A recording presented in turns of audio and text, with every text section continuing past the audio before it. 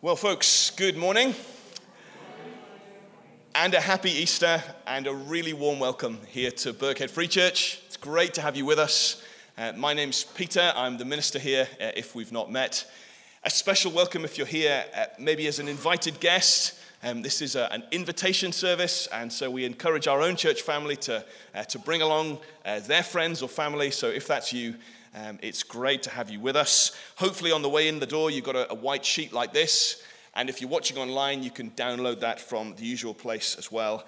And if you have that, you'll see all the things we're going to do together as we come to God in song and in prayer, as we hear his word, the Bible, read and explained. Those are the things that we do every week as we gather. If you're new with us, please feel free to join in with us as much or as little of that as you feel comfortable.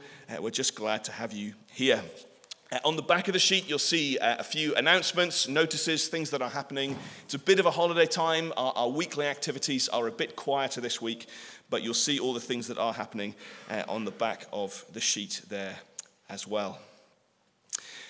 Our call to worship today is from Luke's Gospel and Paul's letter to the Corinthians. Alleluia, Christ is risen.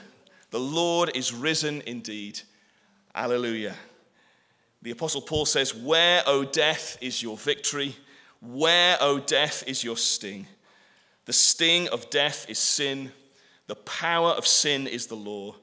But thanks be to God who gives us the victory through our Lord Jesus Christ."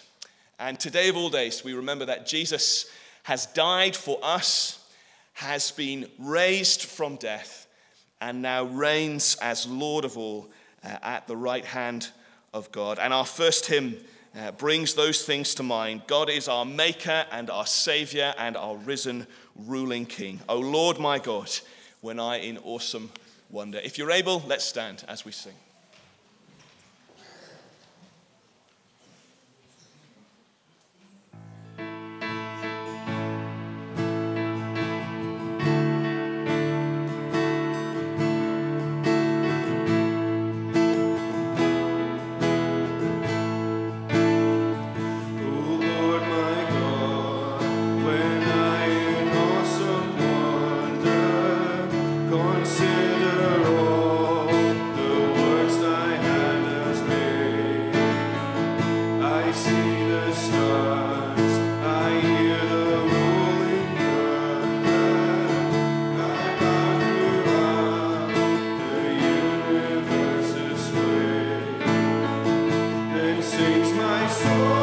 when I think that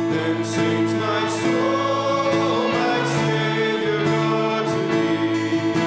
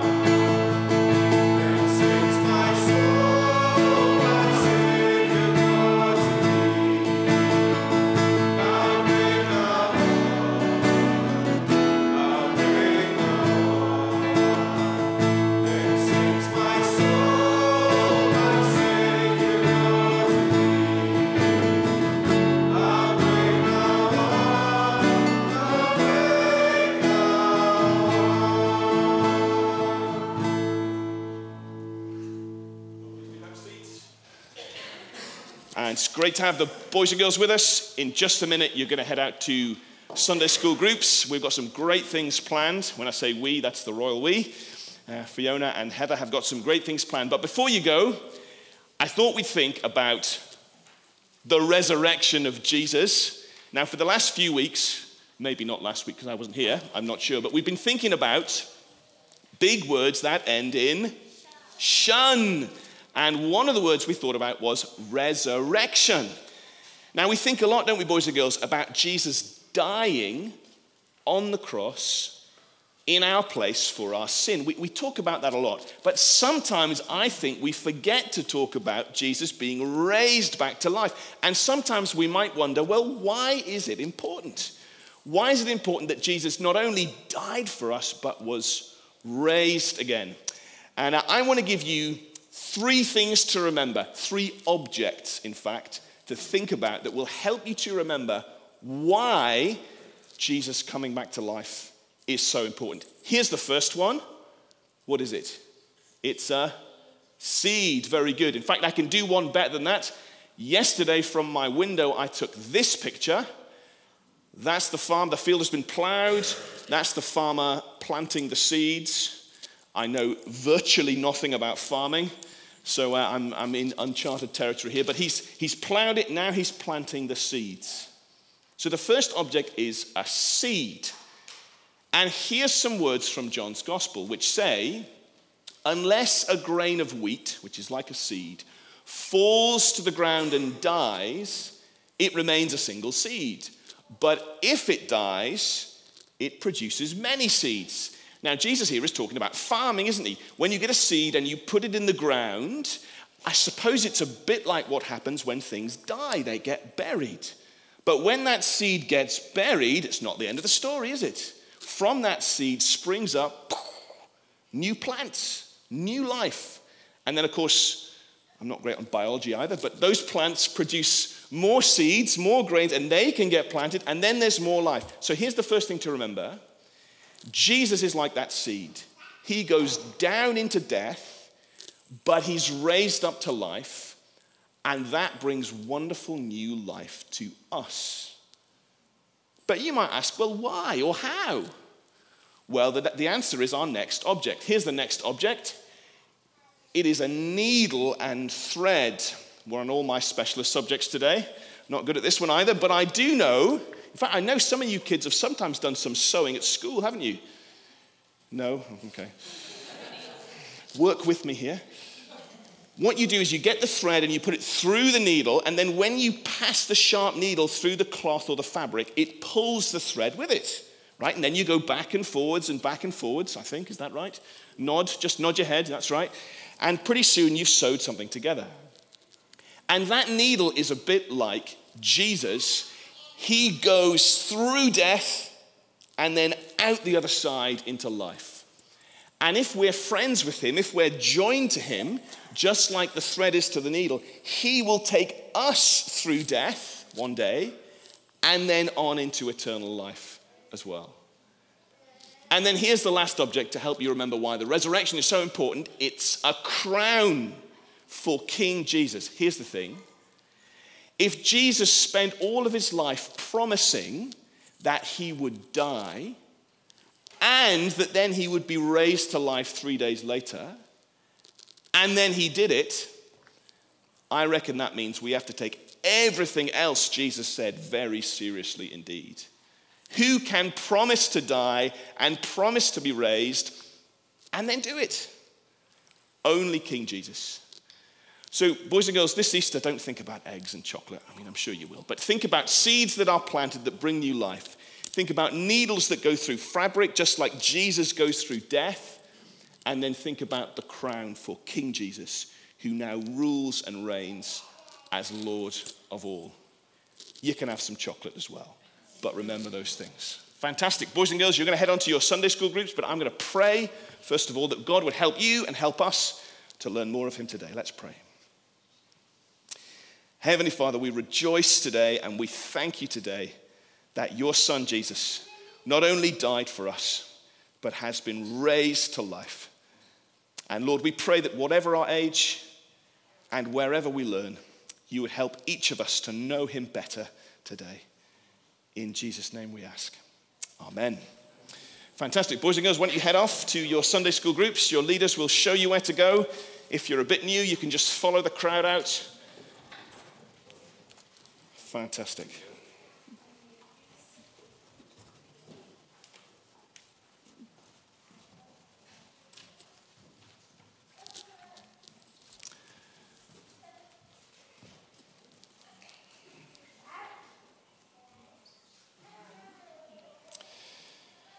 Well, we have been praying. We're going to continue in prayer just now. And here comes one of our church members, Mike. He's coming from the back because he's doing double duty today. So thank you, Mike, for leading us. And as Mike comes forward, again, shall we bow our heads? Let's join together as we pray.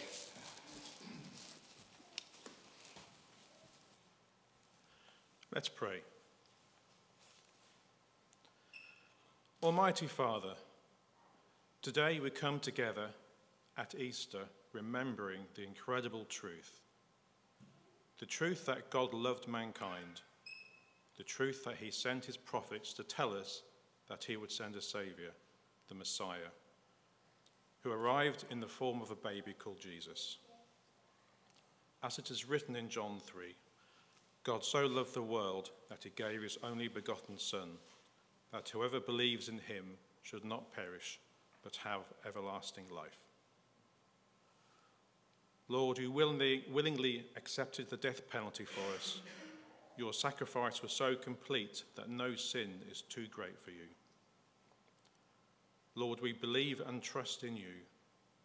Though the stain of sin mars our lives, though our failings to live up to the standards we set ourselves constantly frustrate and disappoint us, we remember that the first message of Easter was spoken to 2 women by an angel.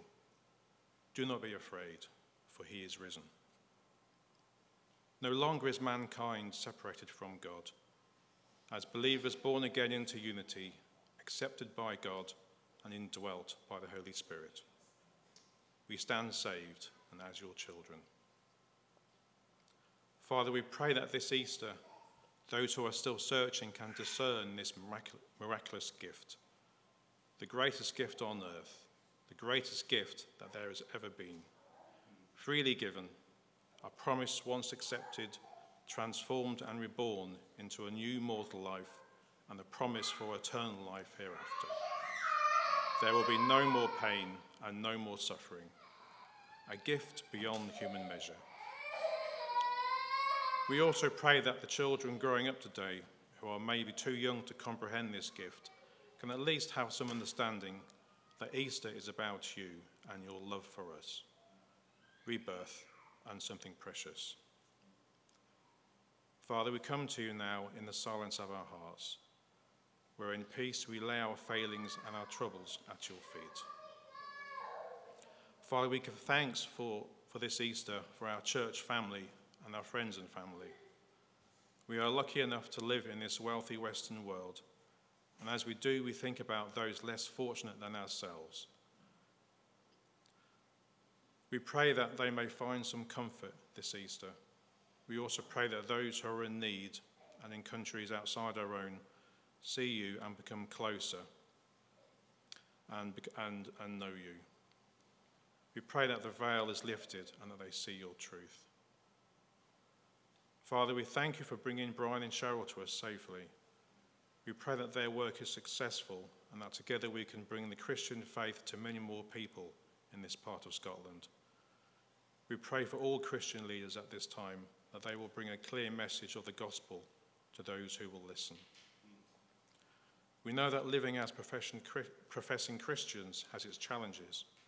In a world which fights your good and holy law, in a world which loves to do wrong and rejects what is right, in a world where conflict seems almost the norm, we pray for the strength to stand against those who are against you, that they may stand firm and stay true. As conflict continues in Ukraine and once again erupts in the West Bank, we pray for the innocent lives that are being decimated. We pray for their protection and that those in power who are ruining lives come to their senses. Lord, we commit these prayers to you now. We commit the prayers and troubles of our hearts to you also. The Lord is close to the brokenhearted and saves those who are crushed in spirit. Amen. Thank you, Mike, for leading us. And thanks, too, for leading us in prayer for Brian and Cheryl Roby. Some of you are thinking, who on earth is that? Brian and Cheryl are a couple from the United States who arrived this week on Thursday here in Moray. They're currently staying with Chris and Fiona Harris, and they're due to be with us for at least the next 3 years, serving alongside us in gospel work, particularly based in Elgin, once our two congregations are linked. And they will hopefully appear at some point. They've been at the Elgin service this morning. They're going to come and join us today. So don't all turn around and stare at them when they walk in later on. But do greet them at the end. There'll be a chance, hopefully, to meet them there as well. Well, just before Gavin comes to read for us from the Bible, we're going to sing again. Here's a song that speaks of Jesus risen, ruling, and reigning as Lord. So if you're able, let's stand once again.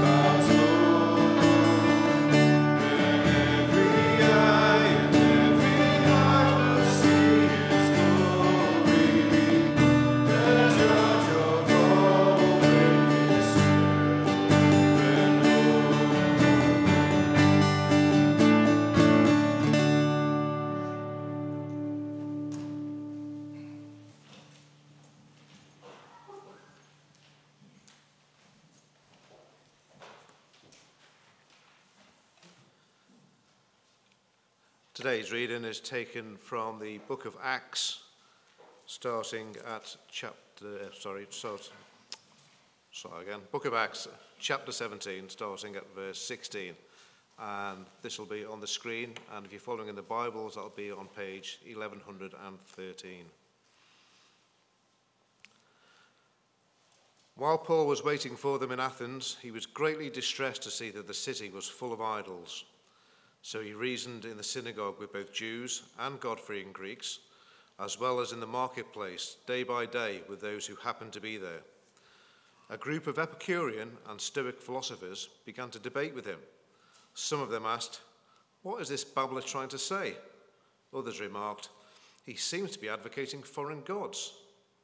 They said this because Paul was preaching the good news about Jesus and the resurrection. Then they took him and brought him to a meeting of the Areopagus, where they said to him, "May we know what this new teaching is that you are presenting? You are bringing some strange ideas to our ears, and we would like to know what they mean." All the Athenians and the foreigners who lived there spent their time doing nothing but talking about and listening to the latest ideas. Paul then stood up in the meeting of the Areopagus and said, "People of Athens, I see that in every way you are very religious. For as I walked around and looked carefully at your objects of worship, I even found an altar with this inscription, 'To an unknown God.' So you are ignorant of the very thing you worship. And this is what I am going to proclaim to you. The God who made the world and everything in it is the Lord of heaven and earth, and does not live in temples built by human hands, and he is not served by human hands, as if he needed anything.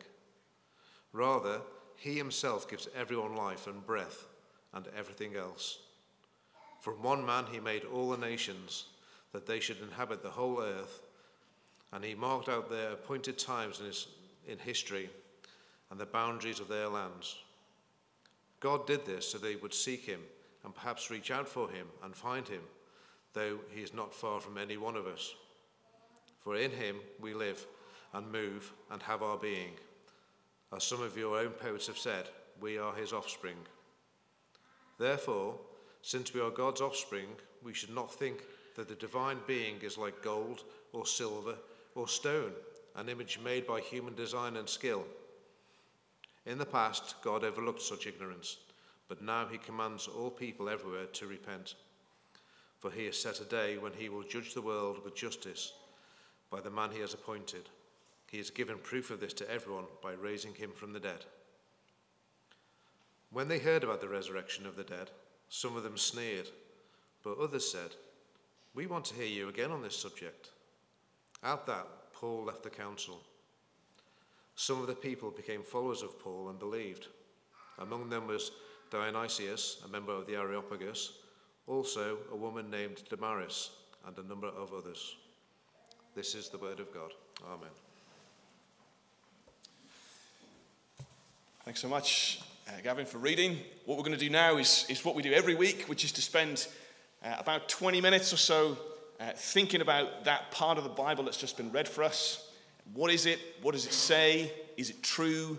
What does it mean? What impact should it have on our lives? So you probably want to keep it open in front of you. That would be helpful. And as we often do on the service sheet as well, there's a few headings there. That'll at very least show you where we're going together. And some people even like to use it to take notes as well.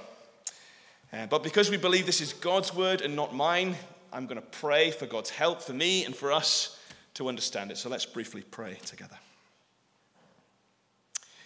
Father, we thank you that you're a God who speaks. Whoever we are today as we gather here, we pray that you might speak to each of us. In our doubt, in our faith, in our uncertainty, in our questioning and searching. Lord, please make yourself known to us. In Jesus' name, amen. Well, I want to start with a public confession. I really like country music.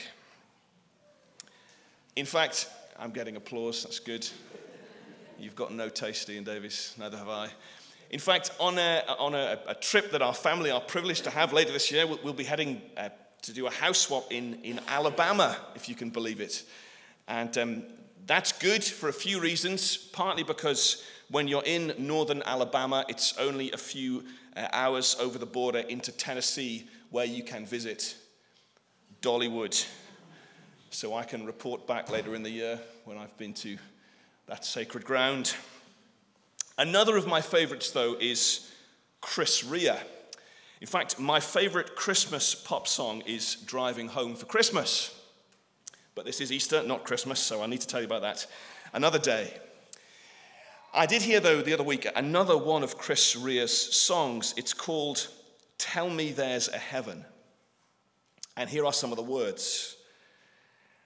Every night a baby dies. Every night a mama cries.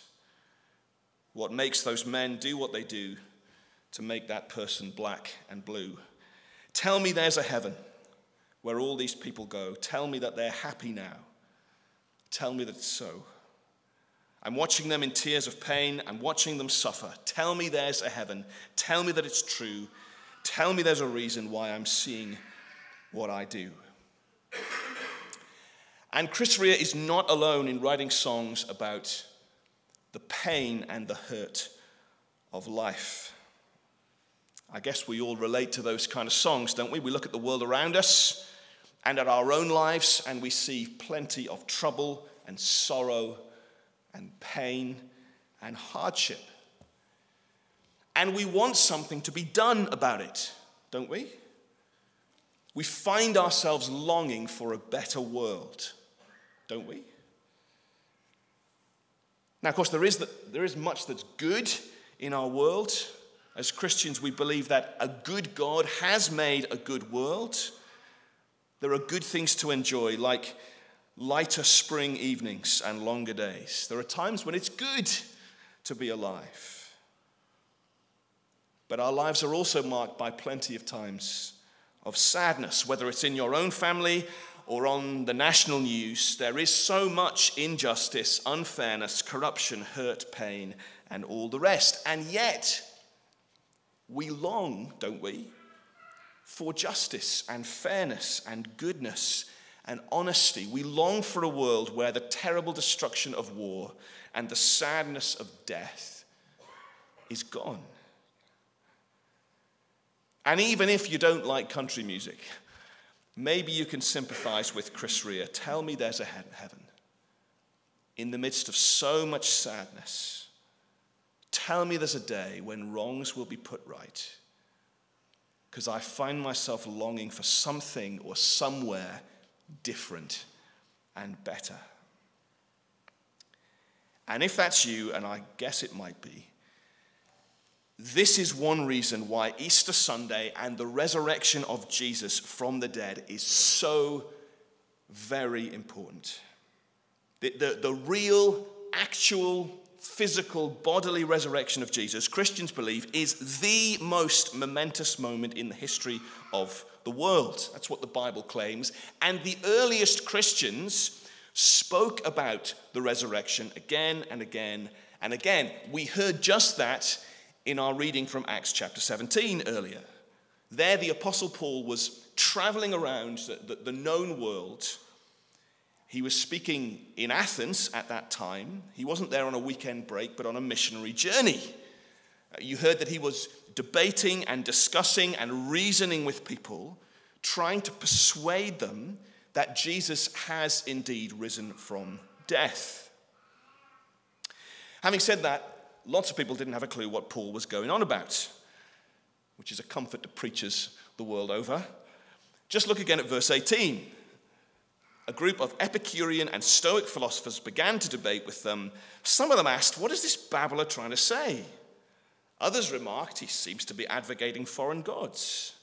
And they said this because Paul was preaching the good news about Jesus and the resurrection. Paul preaches about the resurrection, but most people here haven't got a clue what he's going on about. And maybe you're here with us in the building or watching online today, and maybe you feel the same. And if that's you, can I say, first of all, thank you for being here. Thank you for watching on. Can I also say to you, if you are going to understand Christianity, if you're going to understand what makes Jesus so unique and why we believe he is relevant to you today, whoever you are, you have to understand that Jesus rose from the dead. You need to know why Christians everywhere in Paul's day and today speak again and again about Jesus and the resurrection. And on your sheet, you'll see there are just a few implications for us today, if indeed Christ was raised from the dead. Here's the first. The resurrection tells me there's a God. Now, to answer Chris Rea's question, if there's going to be a heaven, there has to be a God. And the resurrection tells me that there is. Now, look, the people of first century Athens who heard Paul give this sermon certainly hoped that there was a God. They were pretty religious, in fact. Look what Paul says to them in verse 22. Paul stood up and said, "People of Athens, I see that in every way you are very religious. For as I walked around and looked carefully at your objects of worship, I even found an altar with this inscription, 'To an unknown God.' You are ignorant of the very thing you worship, and this is what I'm going to proclaim to you today." See, the people in first century Athens, they worshipped many different things. They weren't quite confident, though, they had God right, or they had the right God. So they hedged their bets with an altar to an unknown God. Now look, in 21st century Scotland, you won't find many people putting up altars to anything. But I reckon in the same way, most people do have a hunch, or at least a hope, that there is a God up there somewhere. But if they're honest, he's kind of mysterious and unknown to them. God is perhaps not something we speak about much publicly in our culture. But as a church leader, I'm in the privileged position where people will sometimes speak to me. Sometimes. And I can tell you that most people I speak to, and probably more than you realize, do think about the big questions of life. Is there a God? Is there a heaven? Is there any hope? I don't meet many people who are flat out atheists. I meet many more who would describe themselves as agnostic. They're not sure what to believe. They like to think there's a God, but they're uncertain. That's verse 23, isn't it? It's the people of Athens hedging their bets, not quite sure. The altar to an unknown God. And Paul says, look, I'm here to tell you, to give you certainty in all your searching and uncertainty. We often run something here called Christianity Explored. It's a 7-week course that takes people through Mark's Gospel, which is one of the eyewitness accounts of Jesus' life. And it's a chance to discuss that and to ask questions and bring your doubts and, all that kind of stuff. And one question that often gets raised is this: if there's a God, how can I know what he's like? Many agree it would be good to know God, but how? How can we know him? That kind of information seems a bit beyond us, doesn't it? And you might think when Paul says this, you're ignorant, but I'm going to tell you all about it. You might think he seems a bit arrogant. He's wandered into Athens, center of learning in the ancient world. He's standing before a bunch of philosophers who've probably got more PhDs than I have GCSEs. I did my education in England, so you'll have to do the translation. But you see the point. Here he is, and he says to them, I'm going to tell you about what you don't know. Imagine if I walked into the philosophy department at Aberdeen University after the Easter break, and I stood up before this crowd of eloquent and eminent philosophers and said, these things you're uncertain about, don't worry. I'm here. I'll straighten it out for you. That would seem arrogant, wouldn't it? It would seem like I have a hugely overinflated view of my own importance. But we need to be clear that that is not what Paul is doing, and that is not what the Christian faith is about. We are not certain about the existence and character of God because we have worked it out, because we are cleverer than other people. Not at all. We can't know God because we're clever or because I'm clever. We can't know God because we're arrogant either. No, we can know God because he has chosen to reveal himself, to make himself known in a person, his son Jesus, in history. He walked on this planet. He taught in a way that no one had heard before. He did things that no one had seen before. He did things that demonstrated he was quite out of this world.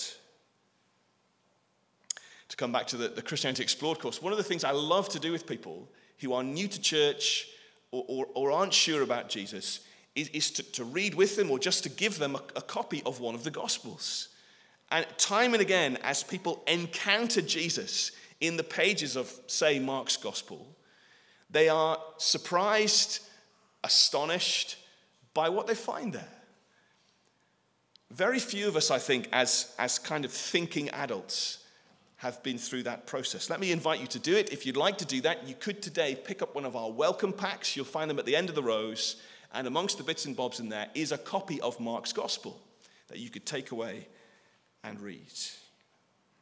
And as you journey through Mark and see the life and the teachings and the miracles of Jesus, the thing that clinches it, as we saw with the kids, is that this man Jesus was killed, crucified on a Roman cross, certified as dead, put in a tomb, and then 3 days later rose from the dead. Again, as we saw with the children, if Jesus said that, promised that, and then did that, well, then suddenly you and I have to take him very seriously indeed. Can you see? As Paul said in Athens, it's all about Jesus and the resurrection. If he claimed to be God, which he did, if he promised he would die, which he did, if he promised he would rise, which the Bible and the eyewitnesses claim he did, then Jesus is someone I must listen to. So that the real, actual bodily resurrection of Jesus shows me that God does exist. But not only that, because of the resurrection, we can see not just that God is real, but we can know what God is like. And so the God that you might not know, I can tell you about, not because I'm clever, but because together we can look at Jesus. Again, if that's you, you're looking into these things, thank you for being here. Welcome. We'd love to invite you back to keep on looking, reading, thinking about Jesus. First, the resurrection tells me there's a God. Second, much more briefly, the resurrection tells me there's a heaven. Chris Rea sang it. Don't so many of us think it. Tell me there's a heaven. Now, whether or not you think of yourself as religious, I reckon the truth is that most of us long very acutely to know that there's more to life than this. In the course of my work, it won't surprise you to know I attend and lead many funerals. At moments like that, the friends and family of the deceased long more than ever and ask more than ever, is there anything beyond this?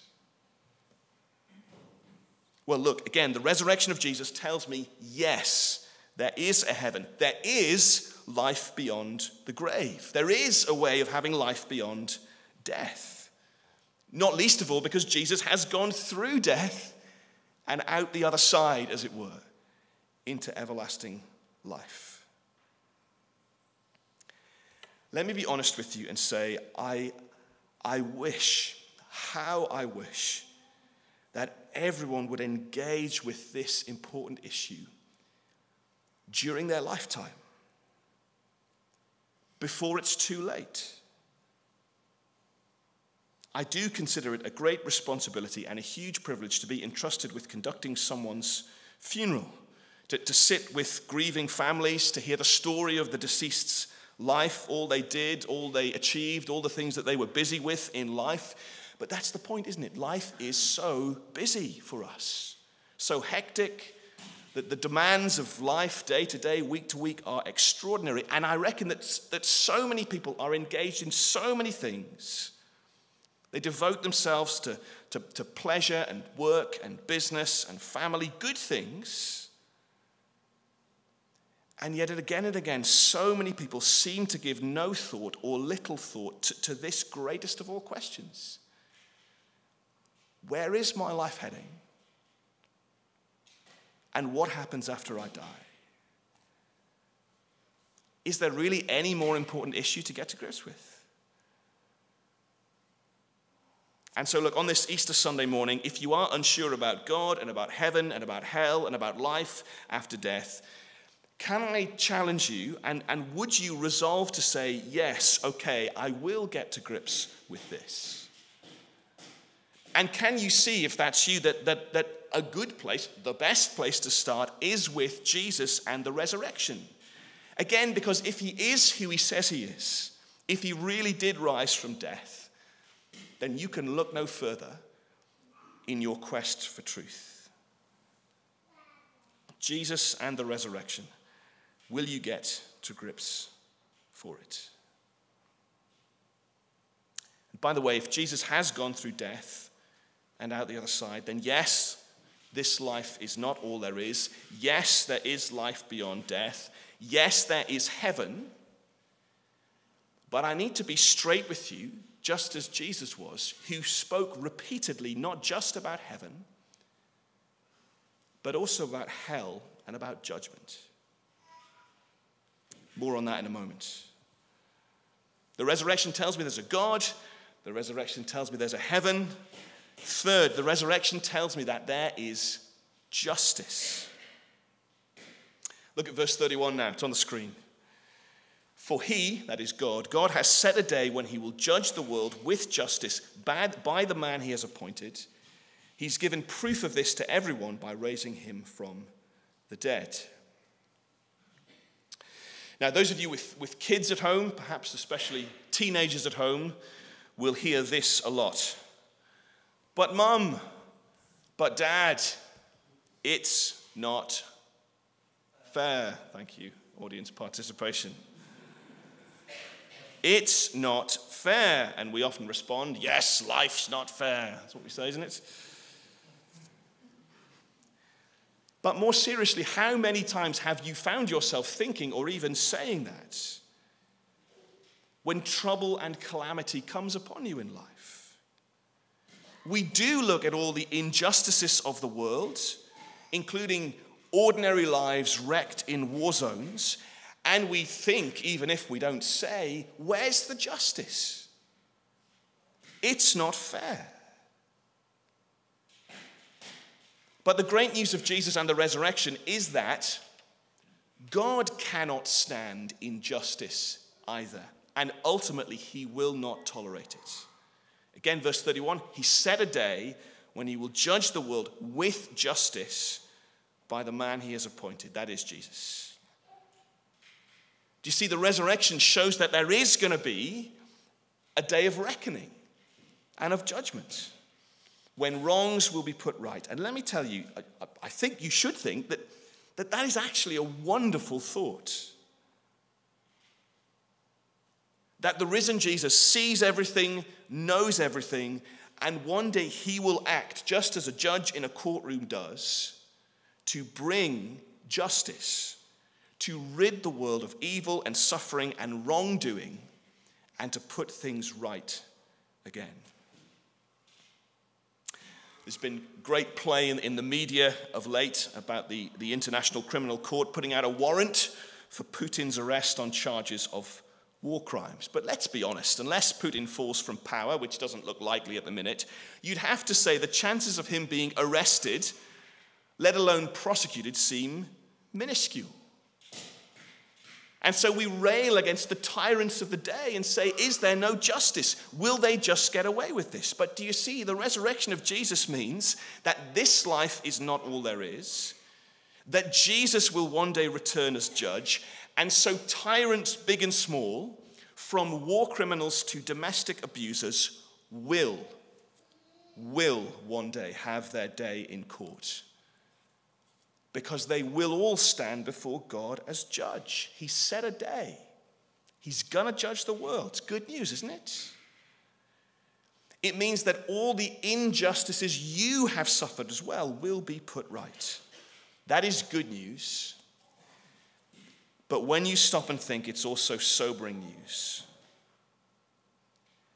Because it does mean that all wrongs will be addressed. And I know that my life is far from perfect. And so it means that all my wrongs will be addressed. and all of yours. Especially, says the Bible, especially when it comes to the way that we have treated God. That's the big issue here. Look, I don't know the details of your life, but for myself, I know that I haven't even lived up to my own standards, let alone the standards of a holy God.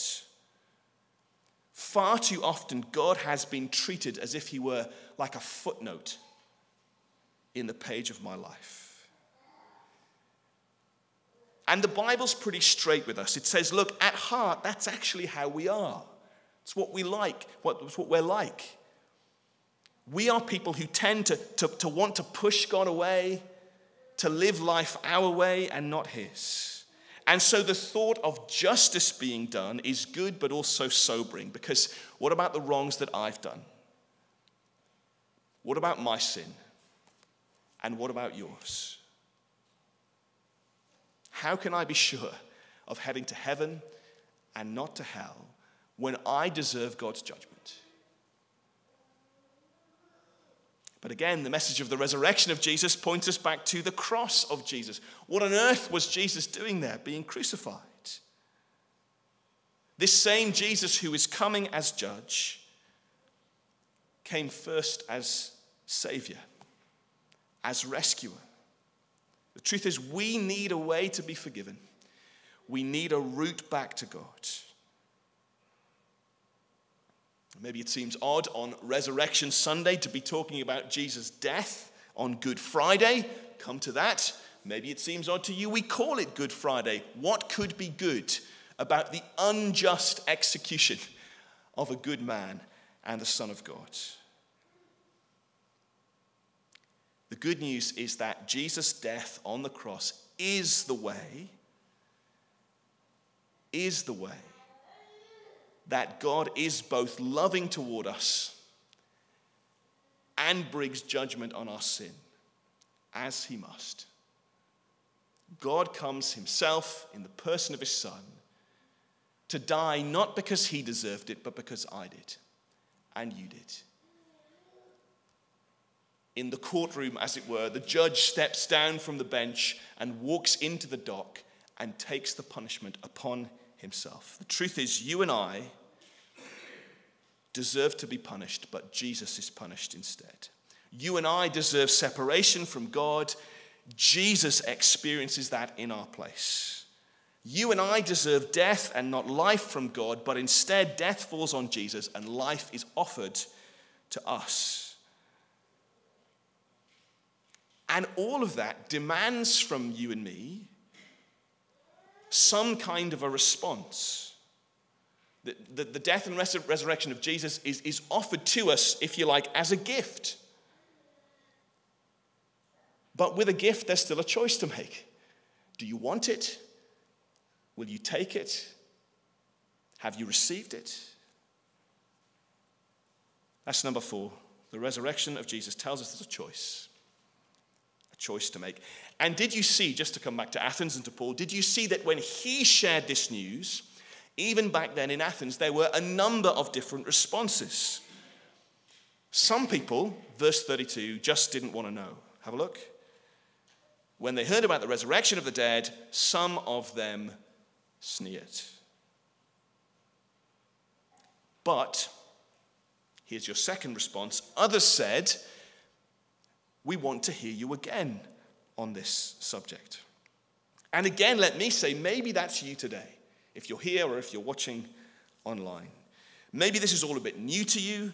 Maybe you're not sure, but you are intrigued, you're interested, you'd like to hear more. Can I say to you, please do not let this moment pass, this opportunity to explore more. Come back. Come back next week. We meet every week. Join us online, even better, join us in person. To do so will cost you nothing, but it could change your life forever. Will you come and join us and keep exploring? But there was a third response. You've probably seen it, verse 34. Some people became followers of Paul and believed. Among them was Dionysius, a member of the Areopagus, also a woman named Damaris, and a number of others. And maybe, I don't know your heart, but maybe for some of us here today, it is time that you responded to this message. Maybe you've been sitting in this congregation for many years, or many months, or many weeks, and you know in your heart that Christ has been raised, but you also know in your heart that you have not yet received him as your Savior and your King. What better day than today to come to God simply in prayer, to ask him yourself to receive Jesus as the Savior from sin and the Lord of your life. Some of you have heard enough now to do that, and maybe today is the day. If that's you, I'd love to talk with you more about responding to Jesus and finding faith in him. Let me say thank you for listening. If it is true, the resurrection changes everything. How will you respond? Let's pray together, shall we? Let's just take a moment of quiet reflection, perhaps to think on where you are, what you know of Christ, and how you ought to respond.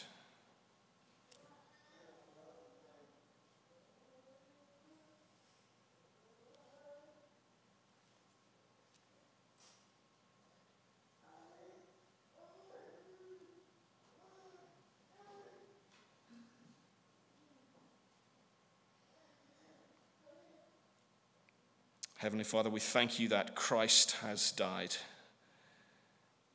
and Christ has risen, and that Christ will come again, as the Creed says, to judge the living and the dead. Father, we pray that you would help each of us to know that, to be sure of it, and to receive Christ as Savior in these days before he returns as judge. In Jesus' name we pray. Amen. Amen. Well, we're going to sing just now. Let me just give a word, though, about what's going to happen after that. Emma half stood up. You can fully stand up if you want. Emma, come and join me. Emma's going to lead us in song just in a moment. After that, we'll be sharing what we call communion, or the Lord's Supper. This is a simple, a brief meal of bread and wine, which points us to, reminds us of the death and resurrection of Jesus. Let me say, if you're joining us today as a guest, this is something that we'd encourage you to observe rather than participate in at the moment. Again, I suppose it will be a pointer and a reminder to you of Jesus' body broken, his blood shed on the cross for us. To those who are going to join us, who are trusting in Jesus as Lord, hopefully you've grabbed little pots of bread and wine. If you haven't, as we sing, please do just head to the back and feel free, without embarrassment, just to grab those and come back to your seat.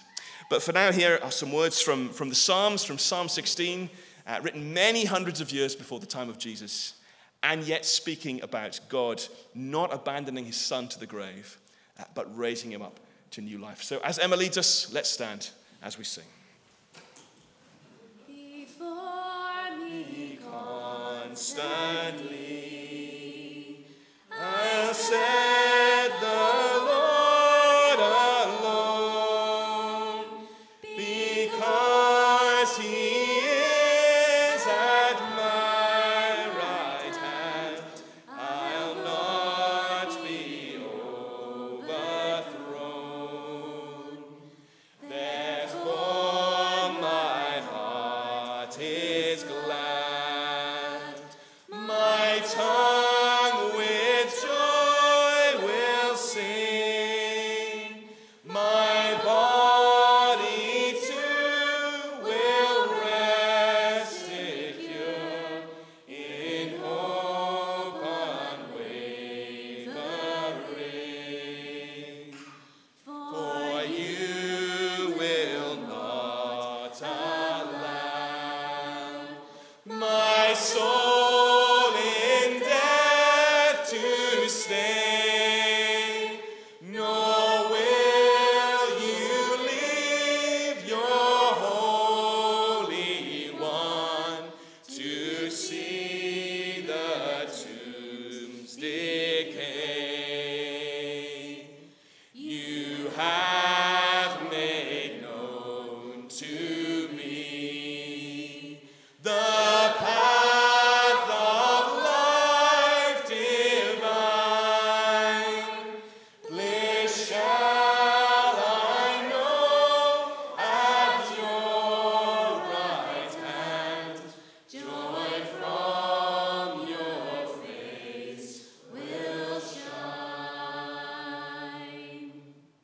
Please do sit.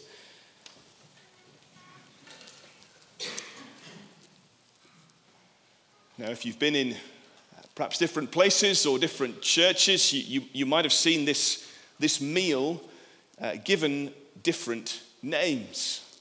It has a variety of names. I want to share 3 of them with you today, which point us to what this meal is all about. First of all, you will sometimes have heard this meal called Eucharist.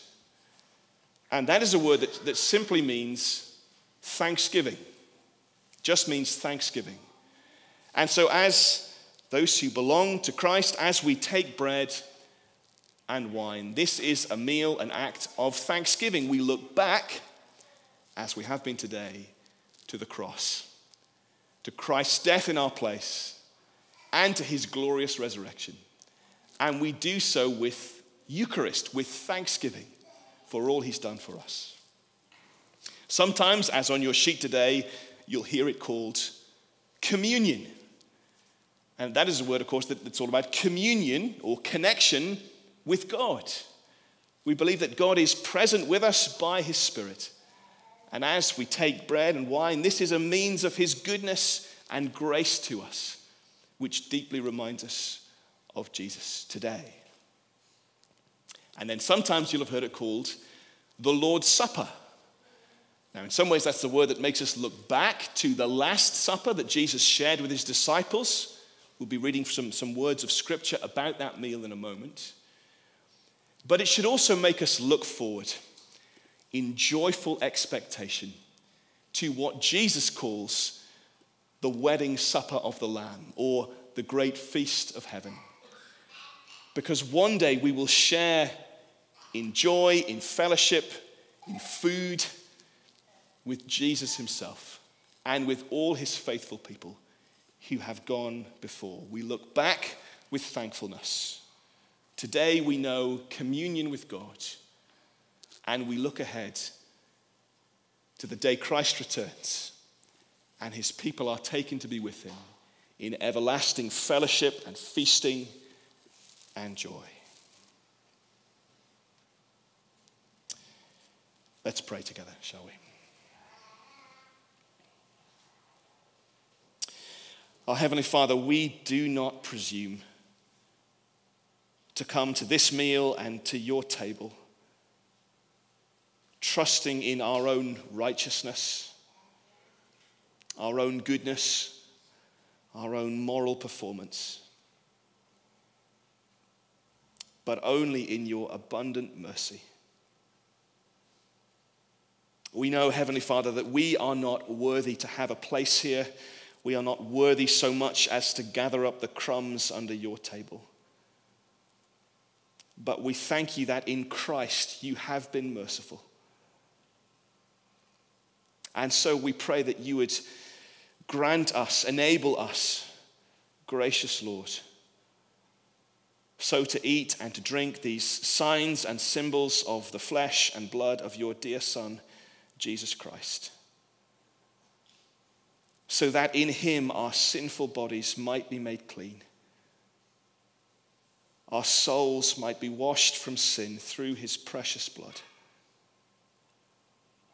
and that we may evermore dwell by faith in him and he in us.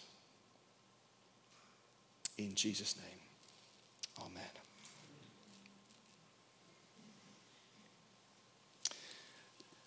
If you're a follower of Christ, you are welcome to join us here. And so have your pots of bread and wine to hand.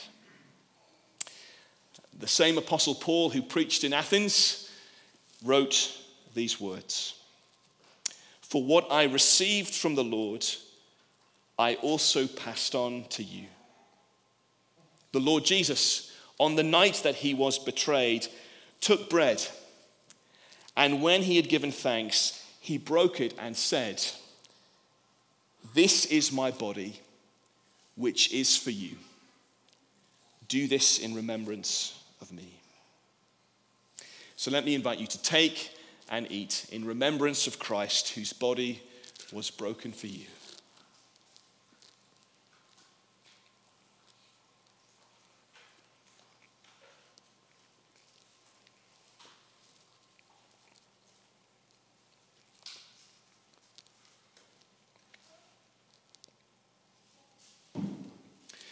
Paul goes on, "In the same way, after supper, Jesus took the cup, saying, 'This cup is the new covenant in my blood.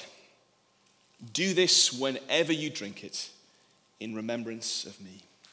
So will you take and drink in remembrance of Christ, whose blood was shed for you."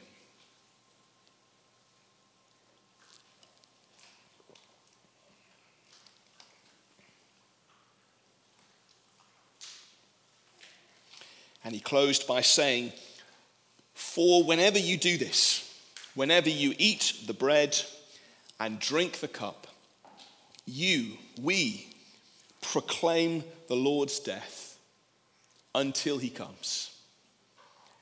Which is a reminder, as we saw in Paul's sermon in Athens, that God has set a day when his Son will return as the Savior of his people and the judge of all the world.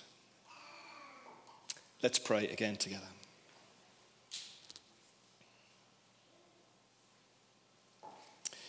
Our Heavenly Father, we give you thanks and worship and praise that even when we were still far from you, still called your enemies, still lost in our waywardness and sin,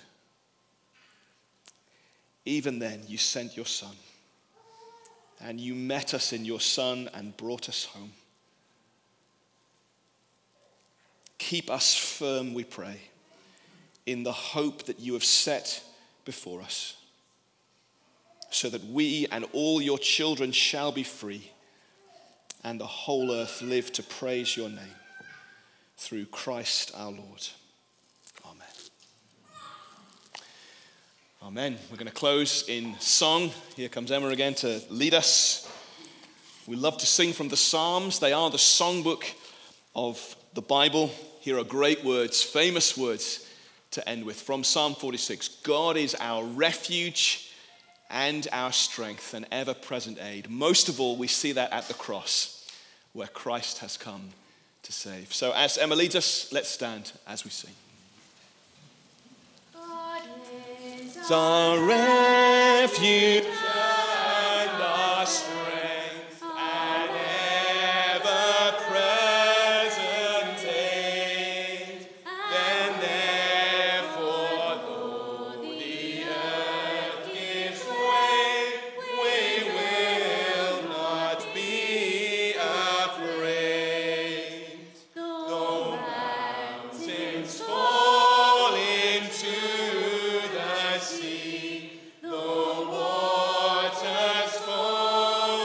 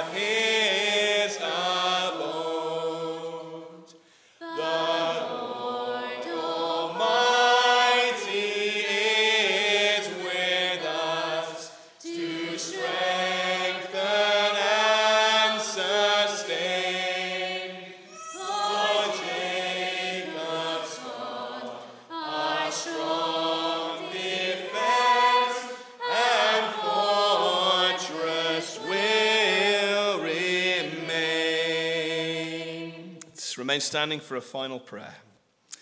Where, O death, is your victory? Where, O death, is your sting? The sting of death is sin, and the power of sin is the law. But thanks be to God, who gives us the victory through our Lord Jesus Christ. Therefore, my brothers and sisters, stand firm. Let nothing move you.